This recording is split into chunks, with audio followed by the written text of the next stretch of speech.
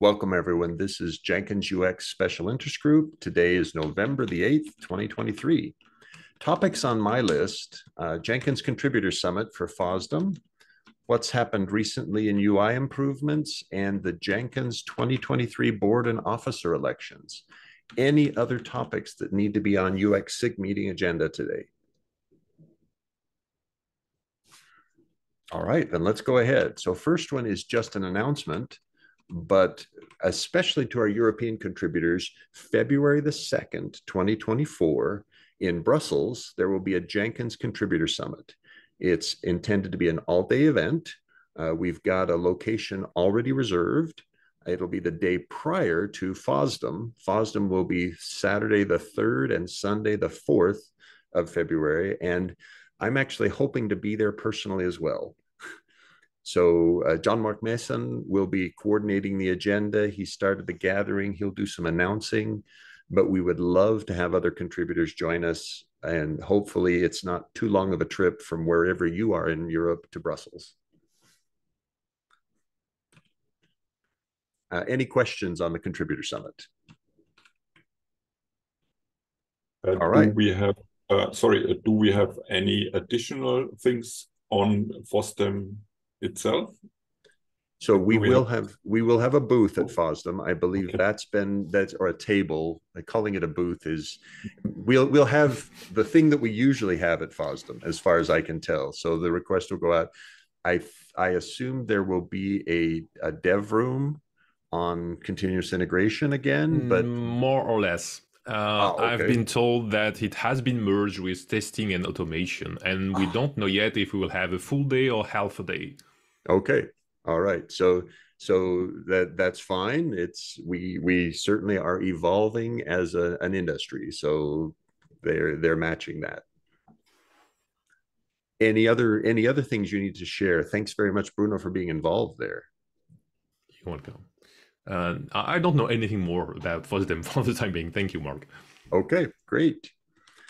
Next topic then was what's happened recently in the UI improvements. So first topic, Prototype.js has been released it's gone as of weekly 2.426.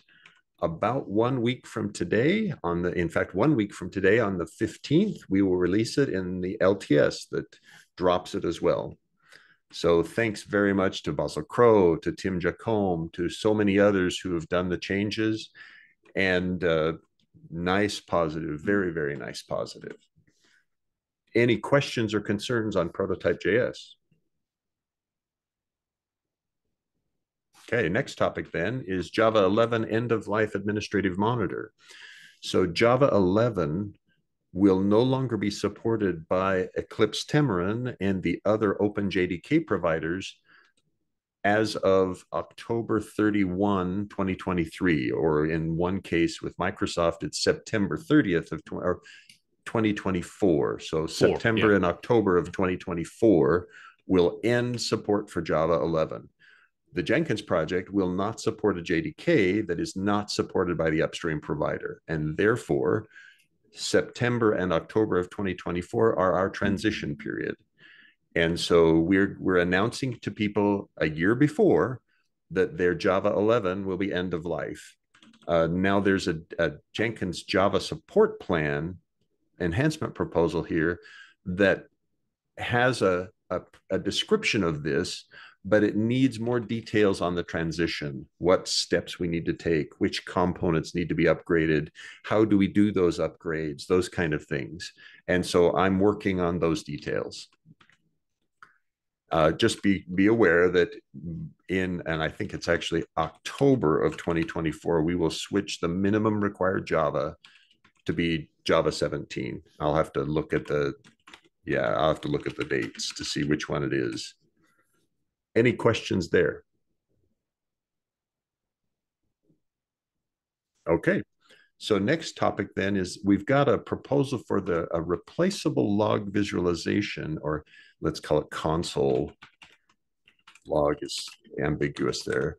So a console visualization pull request, what it's trying to do is allow plugins to say how they want the console link to be handled.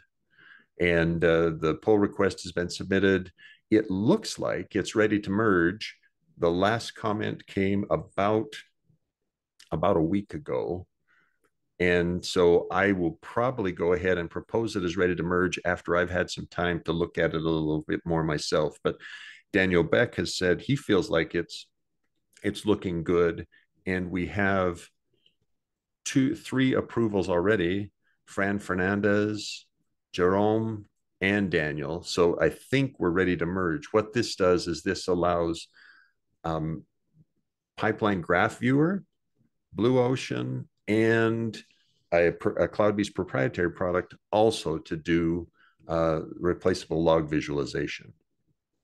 Oh, Daniel, you've arrived at the perfect time. I was just showing this pull request on log visualization. I think it's ready to merge based on your comment here. Let's make that readable. And so I was going to go ahead and flag it as ready to merge and start the 24-hour clock. Is there any concern from you, Daniel, if I were to do that? If you scroll down, I have approved this pull request. So, I mean, I have no objections. Okay, great. Yeah, sorry, I should have. It was this one where you had optional thoughts, and I think you specifically said optional. So I think that means you are okay if we go ahead and start the clock on this one to be prepped for a final merge. Right. Great. Because in particular, it's not blocking the core implementation. It's mostly about establishing standards for plugins implementing this extension point to have consistent behavior that also makes sense in context. Now, in response, Devin's comment pointed out that it's difficult, that it's not really possible for plugins to determine whether the link needs to be shown to the custom implementation or not. But I also don't think this is a blocker. It can always be enhanced. So as a first iteration, this looks reasonable. And everything that I asked to have addressed has been addressed. So yeah, this looks definitely mergeable. Great, thank you. So I'll start that clock then, and that's good. So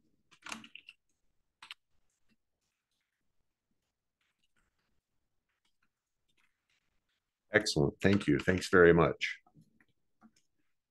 There have been several other UI or experience related improvements that have been proposed by Marcus Winter. And sorry, I know I should say Winter. Marcus is German, if I remember correctly, but that word looks to me like winter in my English pronunciation. I apologize. So he's got one on disk space monitoring, on agent status monitoring, and on configuration as code support for monitors, and in varying stages of review. Daniel, I think you'd actually reviewed the prevent reinstall, and it needs some additional work, but good progress on all of them. Any comments from others on things that we need to do on any of those?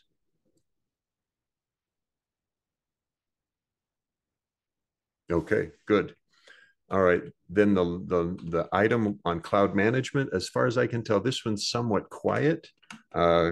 Quiet recently. There haven't been any further things arriving, but more changes, I believe, are still coming.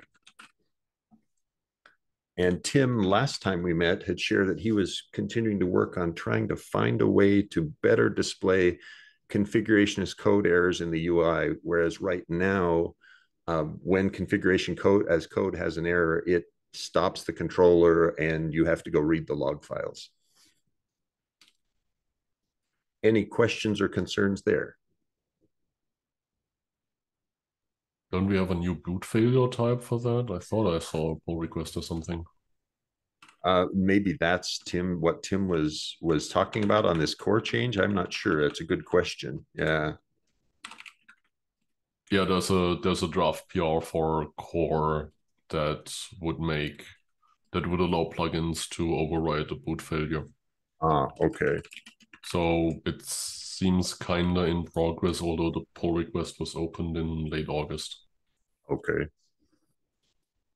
So that may be the pull request he was referencing, And then configuration as code, once that's available, could use that pull request to say, hey, on boot failure, I need you to display this message, or I need you to say, and that I assume then would still be inside the web user interface. So it's not stop the controller, or is that it's actually stop the controller and I've still got to read log files?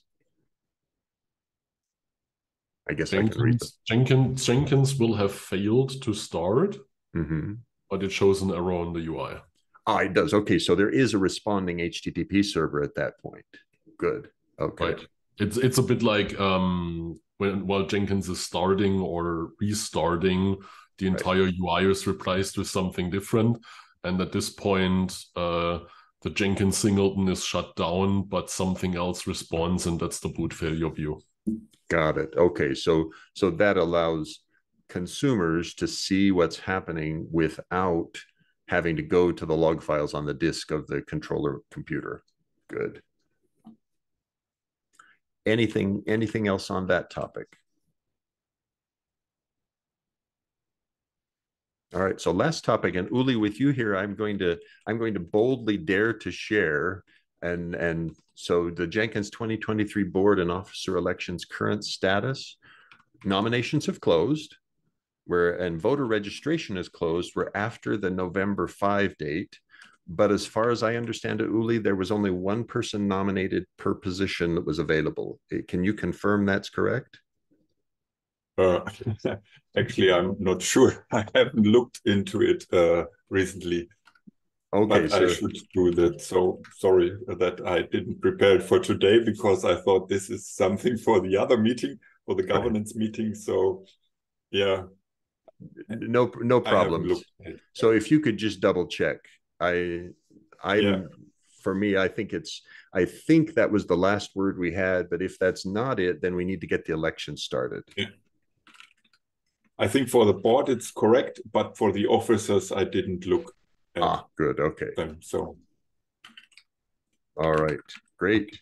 Thank you. So postpone this to Monday. Perfect. That's no problem. Thank you. Any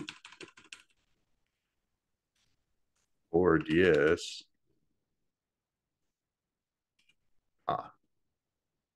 Yes, got it. So board, yes. Well,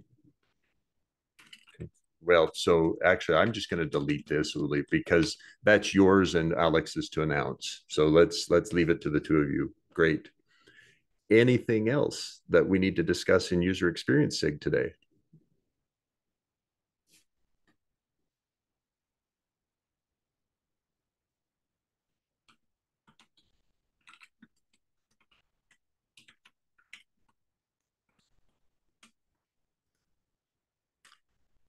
Good. Let's call it a done session for today. Thanks very much for your time.